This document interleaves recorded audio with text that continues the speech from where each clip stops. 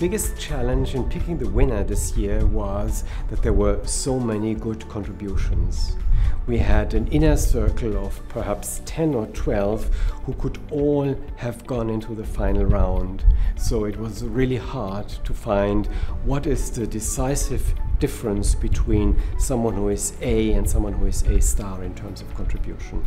So what stood out about Dr. Orefici's essay was, on the one hand, the writing itself. This was really well composed, extremely well written, and right from the start everyone was happy with the way she presented it. But on top of that, it was also outstanding data. This is a completely new field that they have opened up, and in terms of scientific innovation, this was first class.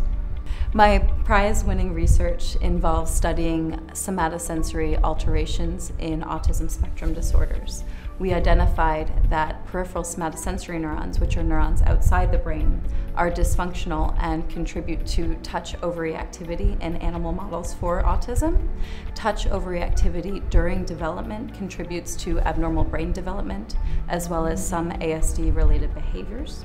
Lastly, we found that if we can essentially turn down the volume on peripheral somatosensory neurons to reduce touch overreactivity in the mice, we can improve touch, but not only touch, improve some aspects of brain development and other behaviors related to autism. So my research focuses on understanding how brain cells react to anoxic injury in a circulatory arrest. More specifically, we are trying to understand how to actually preserve those cells and how to recover those brain cells back to their physiological state.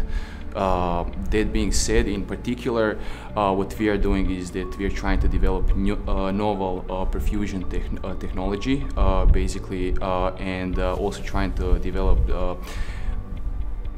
the fluids that you want to perfuse those brains, because you have to perfuse those brains with something. So we are developing a blood analog in essence, and so we're trying to reintroduce blood flow back into the dead brains and try to see if we could bring those cells back to life. So my research involves the studying of the subcortical control of episodic memory formation.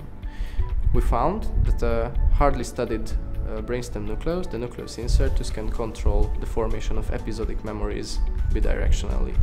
We found that this nucleus sends an ascending inhibitory projection into the hippocampus, where it targets a very specific population of interneurons, and through the control of these interneurons, it can probably control the number of cells that form a memory engram.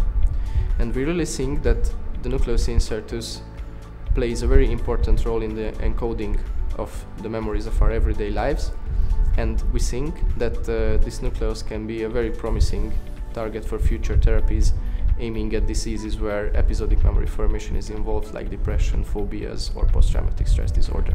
The Eppendorf and Science Prize is important to Eppendorf because the vision and the values of our founders to help improve human living conditions continue to live on in this prize.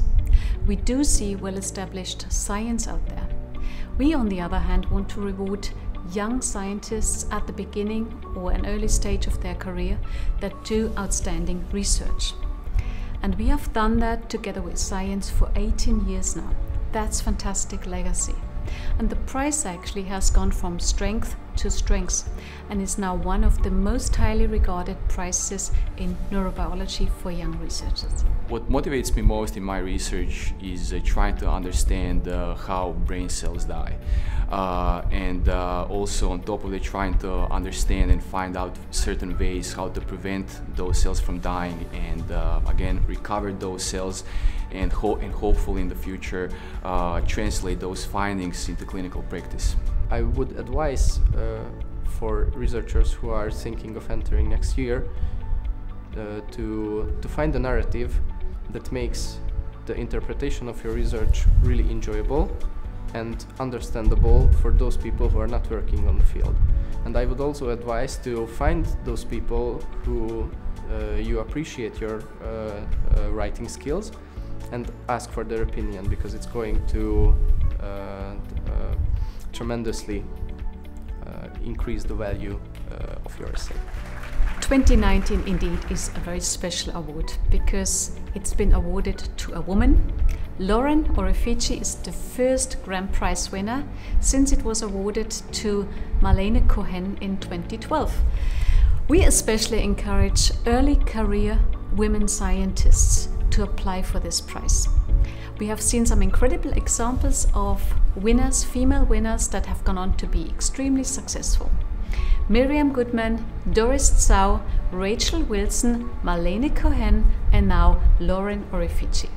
I think the prize will help my research in many ways. It's an incredible honor to receive this award, and it's an incredible platform to be connected with an amazing group of other scientists, and having people read my essay and read about our work is incredibly helpful and allows us to have a platform for people to know about what we do and who we are, and just integrate us more into the scientific community. It's really exciting.